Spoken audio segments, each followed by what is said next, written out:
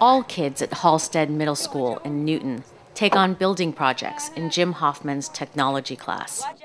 But these kids ran with it, building a medieval-style catapult known as a trebuchet in 13-year-old John Kimberly's backyard. It launched a basketball out of the yard, out of the backyard. Some lady called the cops on us, and we had to tear it down. That wasn't the end. After drawing up detailed plans and lobbying local farmer Anthony Lentini, the students took on a more ambitious project, a 30-foot catapult, which they call the Hilltop Terror.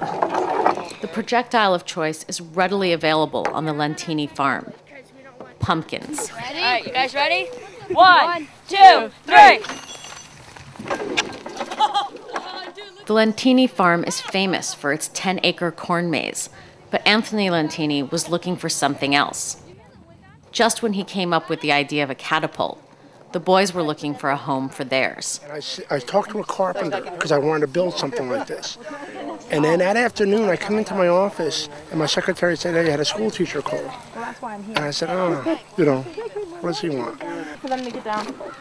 Lentini commissioned the students to build the catapult on a grassy hilltop on his farm. Whoa!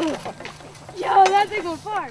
That's cool. Their only limit now is how many pumpkins Lentini is willing to spare. We are going to run out very fast, I'll tell you that much. We're all having fun up here. That's a blast. 1, 2, 3! Oh, that was awesome. Did you hear the wind on it? You haven't had one